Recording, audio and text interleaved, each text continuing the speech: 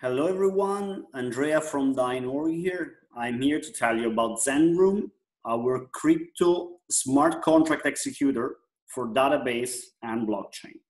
So I'm gonna show you this PowerPoint, just a few slides. Then I'm gonna go through our website quickly. And later I will show you a couple of examples about how to use Zenroom once using our web-based demo website and once using Zenroom as a command line application. So, Zenroom in a nutshell. Zenroom is written in C, so NCC 99. When built, the payload is usually around 1 megabyte, and it runs in as little as 500 Ks of RAM, so it can run on very small systems. We have building scripts and continuous integration building for Linux, Windows, Mac, Android, and iOS on multiple platforms.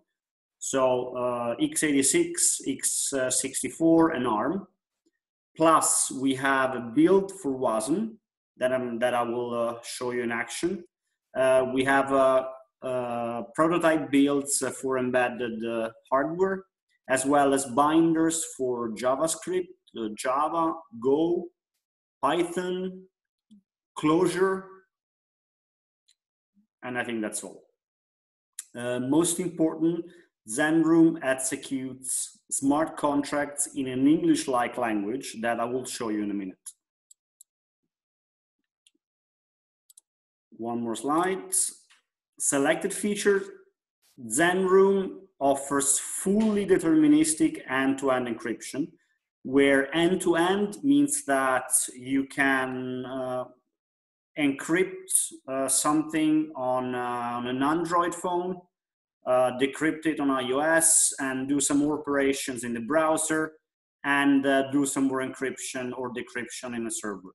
So Zenroom runs in a fully deterministic mode, meaning that, for example, the generation of a random number, given the same random seed and the same parameters, would generate the same random number of every platform it runs on. Zenroom performs what we call traditional cryptography, so symmetric and asymmetrics, as well as zero-knowledge proof and ZK snarks, where ZK snarks is an offline version of zero-knowledge proof running in smart contract that is currently used in blockchains. In terms of curves, Zenroom can use different curves. We can do elliptic curve pairing, elliptic curve Diffie-Hellman, hashing, and signing for multiple blockchains. Currently, Zenroom supports Bitcoin and all its derivatives. We can do signature and hashing for Hyperledger Sawtooth, for Cosmos Network, and we're working on Ethereum as well. Our website, so the source code, you find it on GitHub here. We have a download page on our main website that I'm going to show you in a minute. Documentation page is dev.zenroom.org, and our web-based demo is on dev.zenroom.org/demo, which is where I'm going next. So, quickly on our website, zenroom.org. Here you can submit to our webinars. We have usually one per month. We scroll down. Here you have our source code, our documentation, and our web demo. And down here you have all our downloads. So Linux, Windows, Mac, command line, x64. We don't have a build for x86, but obviously we can do that.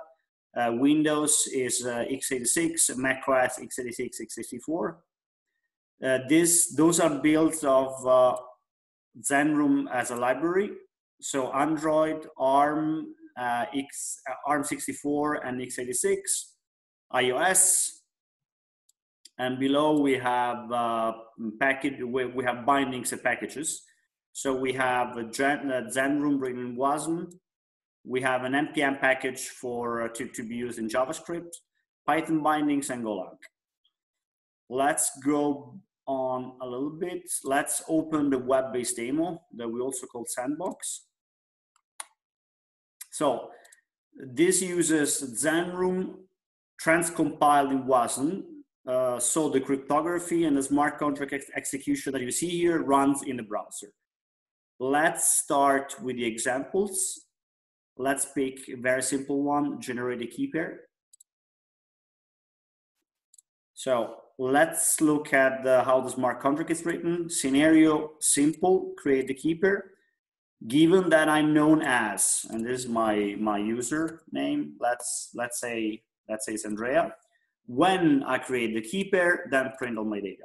I execute it pressing run, and I see the output down here. Let's try with a more complicated smart contract. Let me reload this just to be sure.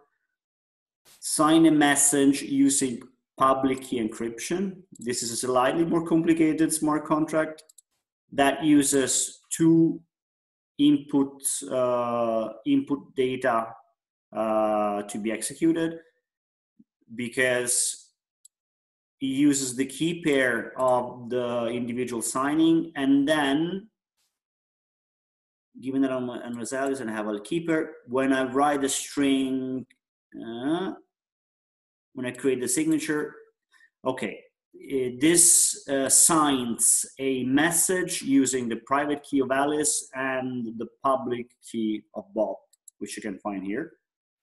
We can change, yeah, the draft. This is my sign. I can change it to something else. I can write hello world. And I can run it again like the previous one. So here we'll have, this is the name of the object. This is the content, which is the encryption of this hello world. And this is the cryptographic signature that contains both the public key of Alice as well as the public key of Bob.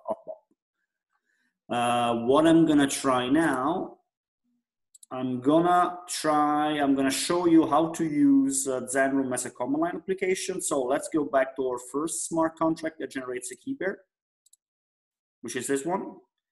I'm gonna copy it, and I'm gonna go back. Well, I'm gonna not go back, to a terminal where I am using my Raspberry Pi. So here I'm using a build of Zenroom for Linux ARM. I can launch Zenroom as a common application like this. Not much is gonna happen. Now it's waiting for input. But what I'm gonna do is I'm gonna create a file and write a smart contract in it. So let's do nano contract.zen. I'm gonna paste this here. Create the key pair. Given a run as Alice, when I create the key pair, then print all the data. Yes, this should be fine.